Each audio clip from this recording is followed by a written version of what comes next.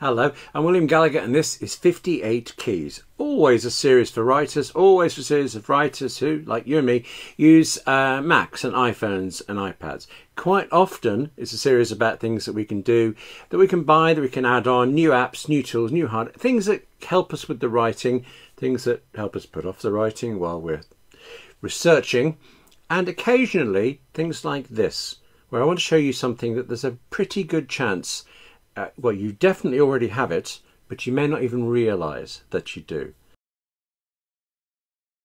This is all about making things, making typing faster. I actually like typing, so I'm not that fussed about the speed. I think through the keys, but making it faster and making it accurate. So for example, let's say you're forever having to give out your phone number. Do this and it will always be right, and it will always just fly out of the keys.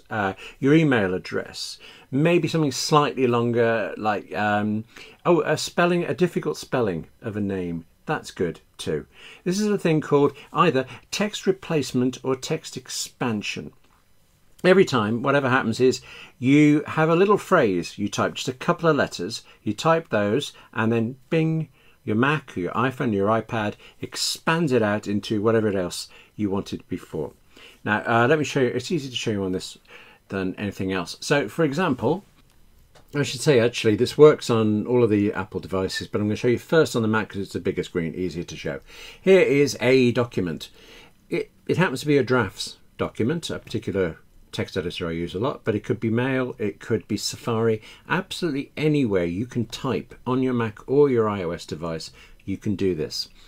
So I just mentioned my phone number. If I type in XPH and space, there's my phone number. Well, it isn't really, but you know what I mean. Or how about this, my email address. There you go. That one is real, by the way. You can use that. Or, I tell you what, oh, I mentioned difficult spellings. My very first book, have I got a copy here? My very first book was about a show called The Beiderbecke Affair. And famously in the show itself refers to the 27 alternative spellings of that name. So I had to get it right, obviously. I did come to learn it, but I also had to type it an awful lot. So instead, because it was The Beiderbecke Affair, I created this.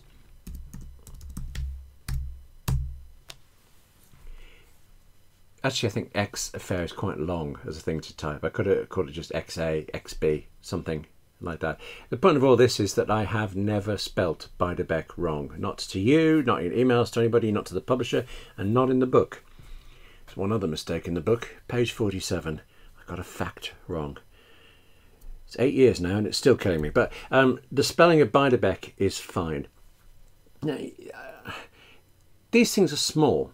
You get the accuracy. The speed isn't a gigantic difference, but it's very easy to get one digit wrong in your phone number, particularly if it's your home phone number, because you probably don't remember that very well. So accuracy and a bit of speed, that's all very nice and I like it. You need to know something though. There are many ways of doing this, including the one we're doing today, which is the one that's free on your Apple devices. But in every case, you start with a little phrase, like you saw that XPH thing. That's called a trigger. And then that expanded out to my phone number. The thing that it expands out to is called a snippet. So you have a trigger and you have a snippet. Let me show you how to do this on a Mac, how you actually enter it. If you go to System Preferences on your Mac and click, where is it, on Keyboard. Click into there, of all the things on the top, click on Text. And now here's a list of things. These are a list of the triggers. These are a list of the snippets. So it's things you replace. You type this and then this replaces it with that. You see this very first one that's highlighted, On My Way. Apple actually produces that, so you've got it yourself. Open up anything on your phone or on your Mac, type OMW, hit the space bar and it will enter On My Way. Exclamation mark, I hate exclamation marks, but it will enter it for you. All the rest of these, and actually there aren't that many, but you can see there's the Beiderbecke one. Let's see, oh, there's an email address for me. Where's my phone number? There it is. I've just entered it in here. In every case, there's the trigger, there's the snippet. Click this plus line. What can we do? X H. I have no idea what I'm going to do that, but it's short and I'll remember it. X and H. Oh, let's just say, right.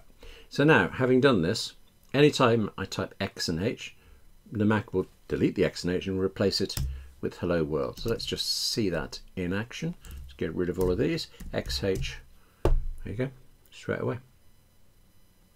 I do want to say I love this feature, but you've noticed I don't have a long list in there. That's because actually I use this through another service, a paid service, which does a considerable amount more with these. But these basic ones that you can just get for free, I use extensively for the really repetitive tasks. Just a couple of things about it though. That's how you do it on a Mac. Here's how you do it on an iPhone. You go to Settings, scroll down to General. There should be a keyboard thing. There it is, keyboard. And here they call it text replacement. Tap in there. It's the same idea. It's laid out slightly differently, but you have on this side, on the left-hand side, the trigger, and you have there's On My Way, and next to it you have the snippet. And notice there's a fair. Actually, let's add another one. If I just had Hello World, let's say, well, Goodbye World seems a bit miserable, doesn't it? Au revoir. Can't even spell that. Au revoir world. I'm not 100% sure that's all that better. Anyway, that's the phrase I want to spell correctly every time. And as a shortcut, I'll let you XG for goodbye, whatever. Save that. And now if I open up any document, now here's Pages, we'll do it in here. Give me a new document. Honestly, it's longer to open a document than anything else. Okay, right, so what was that one? I just said XG, and it's done. There are a few things to point out to you. I think the most important one is that there are these other services that you pay for which do an immense amount more. We will cover them again. I want you to know about this first. Get used to this one and join me. Join me in the other services. The other services overcome certain limitations, and the most obvious one of which is these things you write on the free version that come with your Mac have to be really quite short. So Beiderbecke, Hello World, a phone number, an email address. What you cannot do is have paragraphs of work. I get a lot of very similar emails, and I don't reply the same way every time, but there are key answers like my postal address that are the same. Links to my books, for example, they're all the same, so a couple of characters will spread that out. The Mac one can't do it. Other services can. There's also, you notice there, probably when if you're looking really closely at the screen, when I showed you the Mac and then the iPhone, you'll have seen that the same expansions were on both. That's what's supposed to happen. You set it up on whichever one you've got handiest, and then it's automatically on the next. Should work like that in every sense of the word should. It's just sometimes it doesn't. It's really unreliable. So I've got in the habit of, if I know I want to add one of these, I set it up on both devices just so it's always there. Remember that once you've set it up though, you don't have to think about this. Anything you're typing in, I just use Pages and Drafts, but Word, Excel, Safari, Firefox, Mail, Gmail, absolutely anywhere on your Mac or iOS that you type in anything, you can use this and it expands things out. And you've just thought you could put your passwords in like that. Begging you, please don't do that.